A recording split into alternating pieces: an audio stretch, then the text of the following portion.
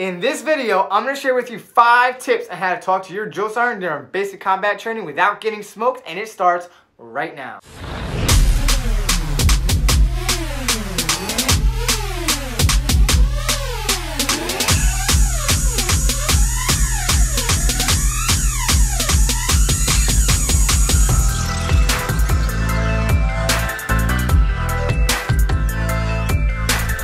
What's up, everybody? Welcome back to Team Swartz, and if this is your first time on this channel and you're looking to learn more about basic combat training and about the Army, specifically the Army National Guard, say less. I got you covered, and you can start now by subscribing to this channel and hitting that bell icon so you can stay in the know. There are 5 tips that I'm going to share with you today, and tip number 1, always have a battle buddy. In a training environment or in combat, it's highly suggested that you have a battle buddy, but in a training environment, always have a battle buddy because it's for safety reasons and to add a third person as a witness, so that way there's no he said, she said BS. If you approach a drill sergeant without a battle buddy, be prepared to get stronger, and your drill sergeant will make sure that he will exercise his right to make you stronger at your expense. So back in the day, we used to call it a smoke session, and to get smoked or to do corrective training, which is a politically correct term, your drill sergeant can make you do one of the 10 preparation drills, and one of them being the push-up, which is a 4-count exercise, and they can only make you do, by regulatory guidance, 5 repetitions per exercise. But the drill sergeants find like a legal loophole, and what they end up doing is they're gonna make you, let's say they do the push-up, they'll go like this: halfway, pace, run, lean, rest position, move, and cadence, exercise, 1,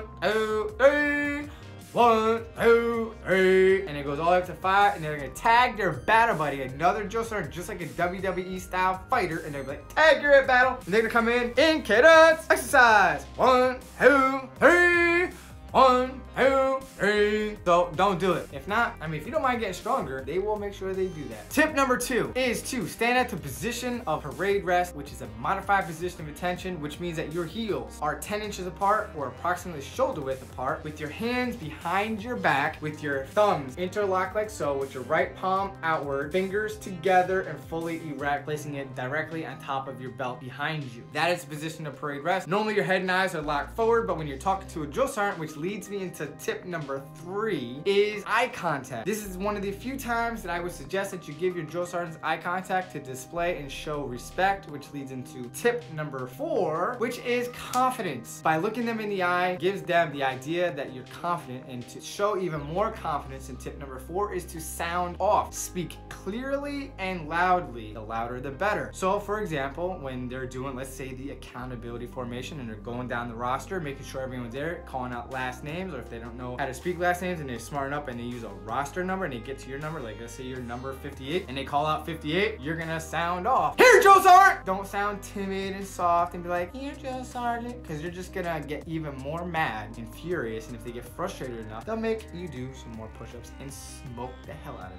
And tip number 5, always begin with and or end with drill sergeant. So for example, if I wanted to approach my drill sergeant and ask for permission to go utilize the latrine, which is the bathroom, that's what we call the bathroom in the military, is a latrine. I don't get it, but whatever, it is what it is. So I'm gonna approach a drill sergeant with my battle buddy, of course. Drill sergeant, Private Swartz requests permission to speak, drill sergeant. Speak, drill sergeant. Private Swartz requests permission to utilize the latrine, drill sergeant. To survive basic training and addressing a drill sergeant, and you're gonna walk up to them, follow these 5 tips and you'll be all right. Don't be afraid. Don't be scared of them. Don't have fear. They're human beings just like you. You know, they put their pants on one leg at a time just like you. So hang in there, hang tight. You'll be just fine. If you like these tips and you find them useful, share them with your battle buddies. Do me a favor. Don't forget to subscribe to this channel, and I will see you in the next video.